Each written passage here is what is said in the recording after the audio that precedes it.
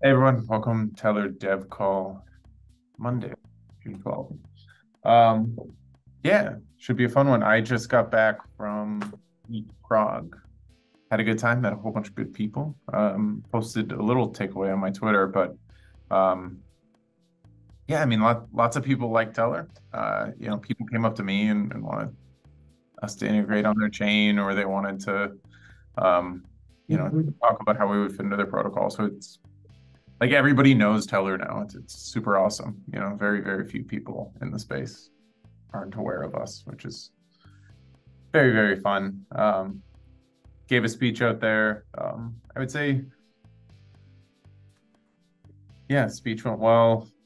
Overall, like what I see people doing in the ETH space, it was generally a lot of the same stuff. Still very, very DeFi focused. Lots of people building new exotic financial products, which is I'm never too psyched about that, but it's Yeah. it's always, you can go to a presentation on how to, yeah, extract fixed interest rates over a Uniswap pool or something like that, or you're like, it's cool. But yeah, it was a super fun time. Met a lot of good people. Very, hopefully over the next few weeks, I'll kind of have some updates with some projects who are gonna start building on us, and Sweet. maybe some chains we can go to. So that was good. Um, yeah, so we'll just get kind of right into it. Tim, over to you.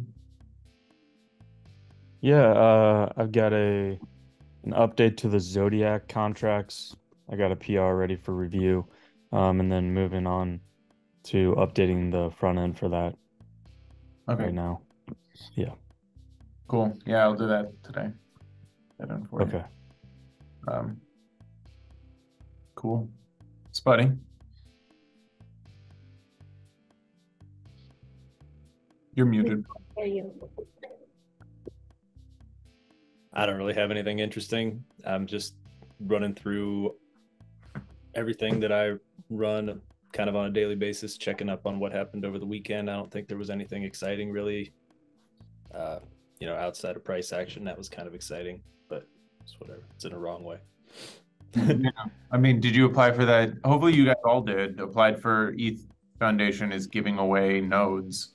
If you want like a node and you'll run it, you can apply for a grant. So go do that. I was trying to think of a creative way to say like I'm gonna open my node up to the public somehow. Was my angle. Yeah, you could. Well, I mean, you could even tell them like you could ask them like say like I'd also be willing to maybe even like you could update it and say you'll run an archive node for Yeah, one. That would be more helpful. And then true, true. yeah, I wonder if Ethereum also would, like, I know they're interested in Ethereum, but like if you run a bunch of other chains too, so that would be useful. Um, but yeah, and then also say you'll run, what client do you run, a certain client or no? I'm using Geth and Prism. Okay. Yeah. They usually like if you can come up with any sort of custom ones. It's like minority clients are generally better, but cool. Akram? I was working on refactoring Telliot feeds, the reporter basically removing all the references to Teller X and whatnot, added the stake command so you can stake manually without having to report. Just refactored a lot of code, so I'm just trying to make sure I write tests and make sure the old tests are passing. And also, if you have time, I don't know, like maybe 5-10 minutes, want to go over the stuff from last week for the hashy stuff. I wrote tests for that, so I want to make a PR, but I want you to take a look first. Yeah, let's stay on after this call. So whoever else wants to stay on too. It'll be, for those that don't know, Hashi's the bridge. I think Hashi's still a long time away. Like we can make a PR and it'll be like it's almost like just more of a public statement at this point that we're planning on supporting it, but they're probably still 3 to 6 months away from a vote on getting it to pass. So don't hold your breath as far as actually getting this specific one implemented. Yeah. So, yeah. Cool. Ryan? Still working on that balance for the front end tip thing. Tim and I were working on a little bit on Friday. He helped me basically establish that this balance parameter is structured differently. It's in a struct. So I think I need to work with my friend ChatGPT a little bit, and then might need to also reach out to the graph because it might not even be readable. But I think I just need to massage a little bit more how the code is structured, because right now it's just structured for the way the other parameters are set. Nice. Okay. Owen? Yeah, so Frank is he pushed like a Docker container for me to test. It broke. He made a fix, so I need to test it again today. Then Diva stuff, I'm getting pools from their Mumbai subgraph, and I'm updating the rest of the tests and trying to report. That's what I'm doing. Yeah, and Spuddy, make sure you're trying to report for Diva too. Let us know if you need more stakes or anything. I don't. Okay. Just follow along in the Diva channels. So Yeah, been make following along. This hasn't been anything to do yet. So okay. Yeah, I'll let you know as soon as you can test it. yeah, man. Nice. No, I'm excited about that one. And then yeah, I mean on the biz dev front, like have we heard anything from Raft or Tempest? Have we gotten anything from them? That would be Mike. I have a We're gonna put something out. I have a meeting with their head of marketing Okay, cool. tomorrow to come up with that plan. And then yeah, I'm sure you're meeting with Diva too, but Yeah, I have yeah. I've already talked with Vlad about it. We already had that meeting, and I have our sort of spotlight post already drafted up, ready to go, and all that stuff that we need to do for whenever that happens. Cool. Yeah. Yeah, that's about it. And then the other thing, at ETH Prague, the cool things I liked for swag, the fanny packs were super popular. And then some protocol, I forget what protocol it was, but they had a bunch of girls who were there, and the girls weren't wearing the t-shirts, but they were all wearing pins. So they had they had like pins with like the team name. So Brenda, we got to get you pins. And then but pins are also cool for like backpacks and stuff. I think. Pins and patches. Yeah. It's like very, very old school, like underground punk rock. You'd want to have a pin for every band you were into. Yeah, but I liked the idea of the pins because like you wear the t-shirt the first day, and then after that like nobody knows where you work. So yeah. Or the teachers don't fit you. So I was telling Spuddy on Friday that back in the day, in 2017, I had pins for all the altcoins I was into at the time. Nice. That I would be very embarrassed to go around. where are they? I had this jacket that I would keep these pins on, and it's like I was super. People have it. Yes. It would be very embarrassing to have those pins. I'm not going to tell you what they were. But anyway. Part of the Tellor Museum. Half year in review blog will come out this week. Oh, cool. Got to pick a day. That's done. Yeah, and I mean for those watching, like these past 6 months, like I know like the price, which maybe we'll talk about in the questions, but like the price doesn't reflect it at all, but we're kind of killing it as far as like any other time in Tellor history. I mean, like people are tipping a bajillion% more than ever before. Can you get those actual numbers? Yeah, like it's literally infinity. Back to previous numbers. And then I mean same with like our number of users has like over doubled in the past 6 months. Like like people actually live on mainnet and pulling from us. Like it's coming along very, very nicely. It's been awesome. Yeah, and I mean, we still have some people in the pipeline too. We have a lot of people who in the pipeline. We're getting much better at identifying who actually is promising and is going to push stuff forward, and delivering with it. So yeah, I mean, it's actually been like, yeah, I mean, if we were here 6 months ago, we would be psyched, and obviously the price doesn't reflect it. But you know, it's one of these things that, yeah, I mean, you have to have faith that eventually price has some sort of underlying meaning to actual things going well, Fundamentals. right? If not, yes, we're all screwed. But Yeah. I think it does, and yeah, we're just kind of hanging in there until then. So, any questions, Ryan's buddy? There's lots in the Discord. We got a lot of multi-part questions. I'll rattle them off one at a time so we can take them in part here. Let's see. First question, what are the main challenges of Tellor at the moment? I mean, the big one, obviously, we always just hope we have more users. And then, you know, like, what's the challenges as far as getting more users is like, would be the issue. And, you know, there's lots and lots of chains. How do you go on lots of chains? How do you sort of provide it? You know, there's a constant battle with users as far as like, they want to pay as little as possible. And I mean, right, you know, this is a classic, customers don't want to pay, like we want them to pay more. So, you know, like there's always that trade-off, especially like whenever other Oracle providers like Link or like just giving shit away for free, it can be tough. Other sort of issues, you know, obviously we had just talked about it, like the price, like you want the price to sort of go up with, you get a new user, the price should go up, like, but it doesn't work like that.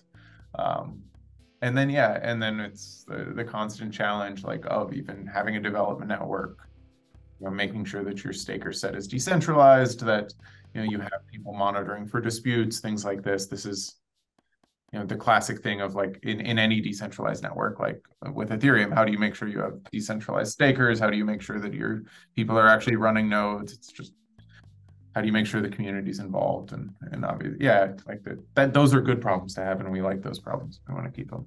So This Mayumos is the one asking these questions. He liked the Vitalik article, the 3 transitions. Something like this for Tellor. Yeah, probably the same 3. No, like we could obviously write an article on where we see the space moving, but what were Vitalik's 3, like some of the issues with the 3 transitions that we're still working on in Ethereum are like scalability, UX, and privacy.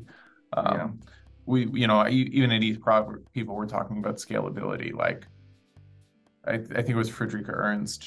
Those are you could apply those literally. You apply them to everything, but yeah, I mean, but like scalability, like the issue with scalability is like right now we're at a point of like we're still not even close to being possible to have crypto. Like, you know, like Friederike was talking, she said like if 10% of the world wanted to onboard and do a transaction, like she gave like ENS transactions, like you just wanted to go register a simple transaction.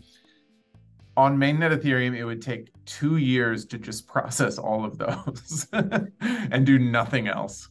Like, and it's just 10% of the population. Just 10% of the world population. It's a lot of people. It's a lot of people, but you know, you even scale it out to, you know, you split it between like 200 different L2s, and it's still just not even scalable.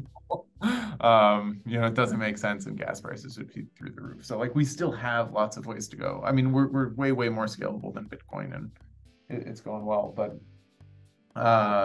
you know, that same with UX. Like there's just I think we're solving a lot of these issues, and it's just going to take time. So I'm not too concerned about it. But yeah, I mean, for Tellor, it's like, you know, I think looking at the change of Tellor, like, which we'll talk in the future about it, but like if what does Tellor look like in a multi-chain world, or in a world with thousands and thousands of chains, if that's the scaling solution? It'll be interesting. There's like an inherent disconnect with Tellor security as far as like right now we bridge tokens, and how do we sort of get around some of that and the chains competing against each other? And then you also have privacy aspects. Luckily, that's not necessarily an issue for us. I think like long run for Tellor, some of the bigger issues are just like, how do we make sure that this is more of like an Oracle problem in general. Like if you had to say like, what are the problems for long term for Oracles? And it's like you run into a lot of a free rider problem along like you want like the ETH price, but then who pays to put the ETH price on chain? And it's actually really, really hard because like you almost always rely on the bigger protocols to do that. And then you can have some issues there. And then also, we're talking like, we want to do a decentralized CPI and other like actual useful data that people really, really want. But the problem is that's actually like kind of a public good in a lot of ways. Like who should fund that research and fund that survey? It's actually not super clear. And you can fund it as an Oracle mechanism, but maybe the people using it who are doing that. But yeah, it's there's a lot of funding problems for Oracle's long term. Not that obviously like we have ways that you can stake and you can get the data that you need, but if you're thinking about Oracle's more in general of being greater than just being middleware, it gets fuzzy. But I mean, it's the same problem like blockchain have too. So we're not unique in any sense. Sorry, that was a little bit of a ramble. But anybody else? Anybody else read the article? I don't know. Yeah. We'll just move on to the next question. Also, how high is the team's monthly cost all included? What is your runway without selling TRB? We have plenty of money. So, I mean, I don't think, you guys can see how much we sell out of the main wallet. That's like our funds. If you're really curious, you can go deep dive into that. But yeah, no. Yes. Some more context for that one is Muyu Moose was like going through wallets and trying to figure out how much TRB the team has and everything like that. So yeah, I don't know. Yeah, I mean, there's always we got money and we're gonna keep fighting. I've worked on Tellor for months where we didn't have money, and probably, yeah, obviously, probably not all of us would, but like we're gonna keep going, we're gonna keep grinding, and I mean the ideal solution is you set this whole thing up so it doesn't even need us. We just do some research and party. So yeah, no, but don't worry, we're not going away anytime soon. Why and how do you think most crypto prices move in tandem? Because of AMMs? No, because I don't know. If anybody else wants to answer, but the answer is like everything's speculation, right? Yeah. It's the same reason a lot of stock prices move in tandem. Yeah. It's just they're bought and sold in like groups of different assets. Like these are my high risk cryptos, these are my low risk cryptos. Okay, the market's moving, I'm going to sell my low risk cryptos. Like the people who are doing a lot of the trading and market making, they have a lot of different coins, and when they make a decision to buy or sell, they all move, right? Yep. I mean, yeah, no, I mean, it's why like an SEC action on crypto has much, like a ban of crypto in the US has much more of an effect on your crypto price than whether or not you're doubling or tripling your users. It's just the way it is, because that's where the money's coming from right now. Most of the value is all speculative, and this is Bitcoin, ETH, this is everything. So. Mm-hmm.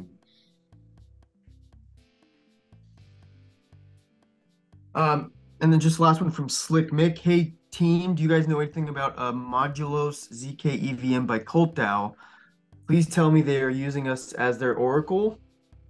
These guys are all about decentralization and are going to be huge. This would be a lot more action for reporters and the protocol. Would you consider reaching out to the DAO, even anonymously, to bring Tellor to their attention, builder to builder? I will say I definitely know of Cult DAO. I walk by their table at ETH Denver. They definitely seem interesting. I do not know anything about the Modulos ZK AVM though, but definitely going to hop in their Discord and see what's going on there. So thanks for bringing it to my attention. But do you guys know anything about Modulos ZK AVM? No, but yeah, if it's an EVM, it's probably looking for oracles. So yeah, tell them we can get put on there for sure. And then yeah, on Cult DAO, if you saw plugging my deep dives, I had Oren from Gnosis Chain who runs. He was building Hashi, which is the bridge, which Akrup's working on. But Oren is also one of the, what do they call them? I think they're summoners or something like that in Cult DAO. But he's one of the, or overseers. I don't know, one of those. He's high up in Cult DAO, and yeah, he was so. And then I've reached out to them too and talked to them a little bit, so they know about Tellor. So it's a huge community, gigantic. But yeah. Yeah, we'll look into them. I'm sure there's some sort of, if it's a DAO, there's going to be some sort of, proposal process for it, I imagine. No, but it's like Cult DAO, the way Cult DAO works is like you can become one of their projects and then you give them like 10% of your tokens or something, and then they make you a member of Cult DAO. And then they give you like, it's like a DAO VC type thing. And then they scale projects that way through their community. I see. But yeah, so. Well, we wouldn't go that route. We would see if they want infrastructure. Right. So. Anyway, anything else? That's it. That's all I got. I don't know if are there any other hidden ones, Spuddy, that you might know about?